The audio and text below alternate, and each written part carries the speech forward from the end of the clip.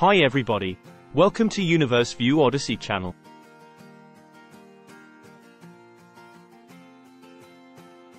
Dialogue concerning Einstein's imagination of the curved space Q1.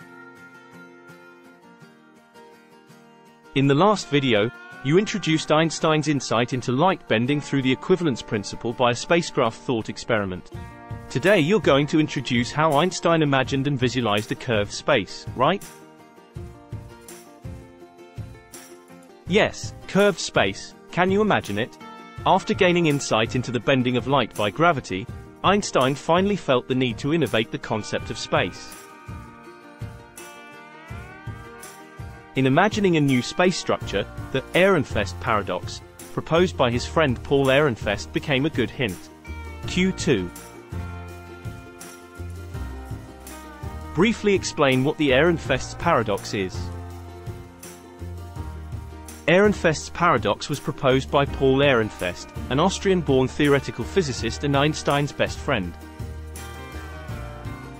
When an ideal rigid disk is rotated, the circumference should be contracted by Lorentz Fitzgerald contraction.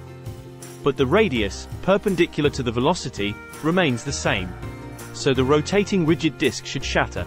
A rigid body is defined as an object that does not deform in shape or size even when an external force is applied. But the rigid disk shatter in this case. So it's a paradox. Also in this case, the value of pi equals circumference, diameter, becomes smaller than 3.14159. That used to know. Q3. This is paradoxical, since in accordance with Euclidean geometry, it should be exactly equal to pi. I understood why that's a paradox. However, I wonder what a disk with the same radius but reduced circumference would look like. I can't imagine.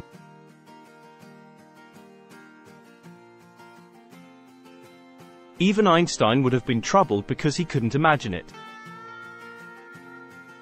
He finally tried to paint a picture of such a strange disk through a thought experiment.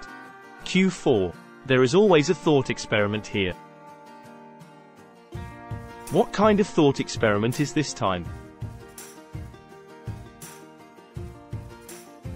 It is a thought experiment named Behaviour of Clocks and Measuring Rods on a Rotating Body of Reference, based on the Ehrenfest Paradox. Q5. It seems like a thought experiment to measure time with a clock and measure the length with a ruler on a rotating disk. That's right.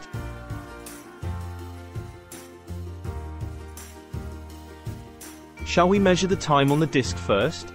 Let's put the clocks that match the same in the center, middle and edge of the disk.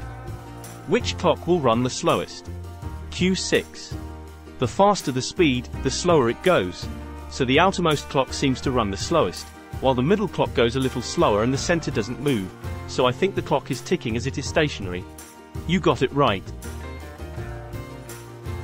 Now Einstein measures the length in the tangential direction of rotation where he left the clock.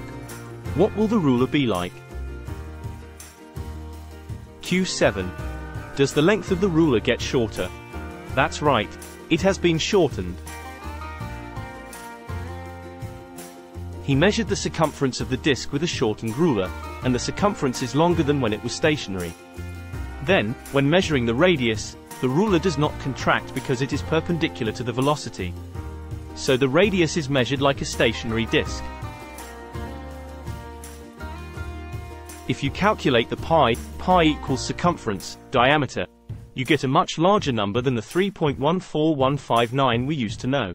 Furthermore, the value of pi was measured differently in different parts of the disk, because the tangential speeds are different. Einstein applies the equivalence principle to this thought experiment. If rotational speed equals acceleration changes the circumference of each part of the disk, gravity also changes the circumference of each part of the disk. Einstein came up with this result through this thought experiment. Q8. So, you can think of a disk with high speed on the outer edge and slowing down on the inside as a disk with a high gravitational field on the outside and a weaker gravitational field toward the center. Through this thought experiment, in which the gravitational field also changes the circumference of the circle, Einstein was able to imagine a curved space at last. You're right. Now, can you imagine a disk whose pi value is not 3.14159, and where time flows differently? The fact that the pi value is not the 3.14159 we used to know means that it is not flat.